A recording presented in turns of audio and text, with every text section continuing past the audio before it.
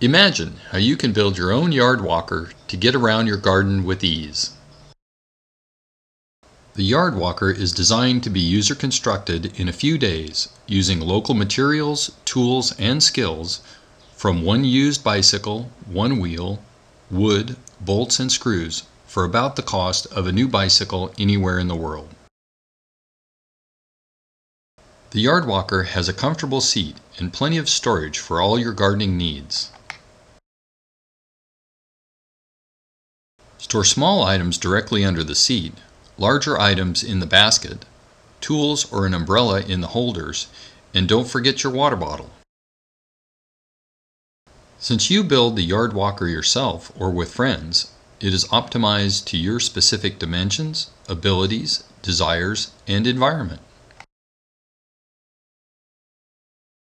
When you sit down or stand up, your weight on the armrests will engage the brakes and lock the wheels in place. They are locked in the upright position. And fold back for better access to the wheels when moving while seated. The reclining backrest allows you to set any angle you choose by simply moving the wooden wedge up or down.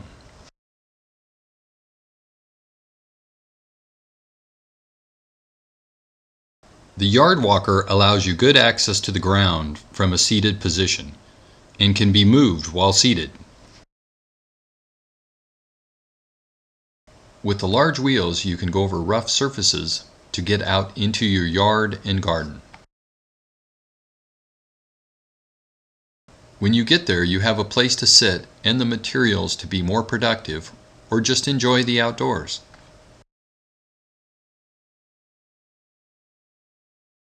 The yard walker can also be pushed by a friend for long-distance travel. Here are some close-up construction details for two yard walkers. Use a wheel diameter that fits your height. The measurements you need are your hips, your shoulders, your desired seat height, and your gate openings. This is just one solution to providing safe and functional mobility to those who need it. We welcome your suggestions for improvement. By adding your own creativity and accessories to the design, you can make improvements and then share them with others. The seat platform height should be set low enough to add a cushion. Shown is a water bottle cushion. The main wheels are cambered a few degrees to allow more room for your arms, improve turning, and reduce the overall width. Three key design guidelines are to set the hand grip height to allow for good posture while walking and slightly forward of the main wheel axles.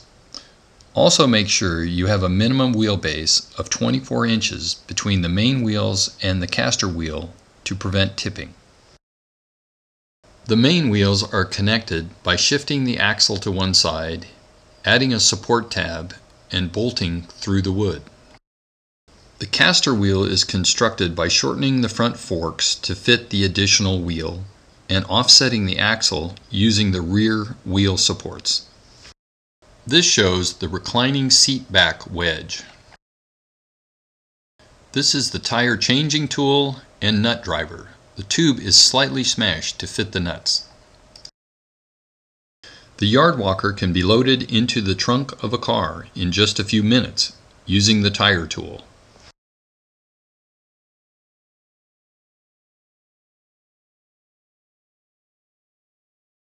At AT, we promote free designs to facilitate mobility, independence, and prosperity.